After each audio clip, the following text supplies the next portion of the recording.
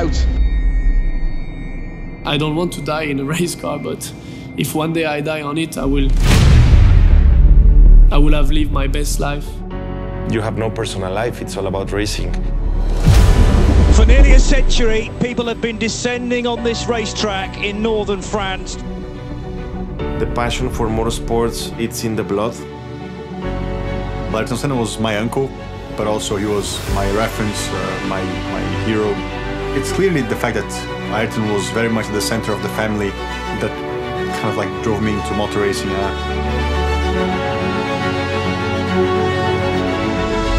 For me, you know, family is everything.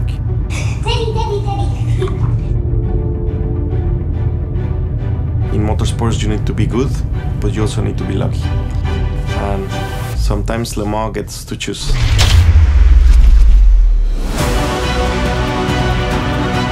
Competition just drives me, and I think most of the others. The adrenaline, what you feel and what you get out of it.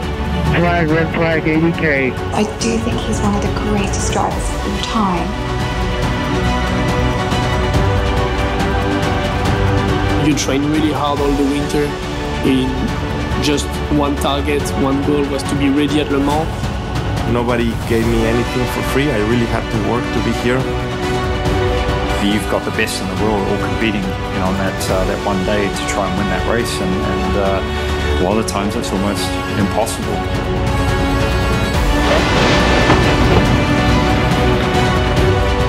I've been dedicating my life, 27 years behind the wheels, and yeah, you could say I am obsessed with it.